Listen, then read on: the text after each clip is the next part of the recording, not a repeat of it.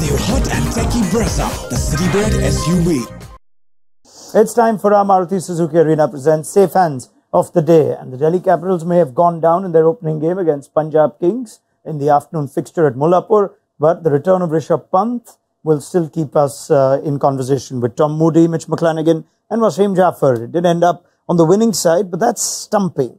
It would have put a smile on all our faces. Jitesh Sharma was caught outside his crease, and does that sum up a day with a lot of boxes ticked for a player returning from the kind of injury that Rishabh Pant has had, Tom? Absolutely, it does. I think there's a couple of things there. One is that it was a key wicket because Jitesh is a dangerous player, and at that stage it was an important wicket.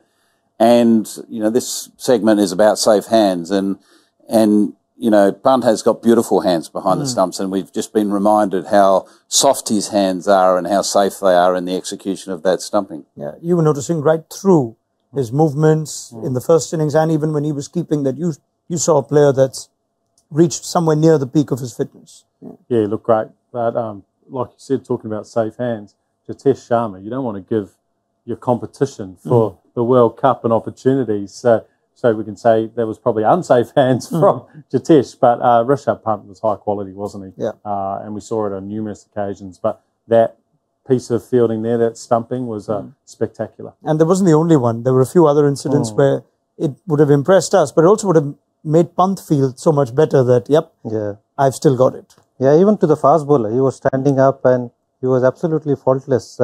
Looked like the keeping hasn't gone away. Yeah, excellent. Wasim, Mitch and Tom, thank you very much. Rishabh Pant then, featuring in our Maruti Suzuki Arena presents Safe Hands of the Day. All new hot and techy Brezza, the Citybred SUV.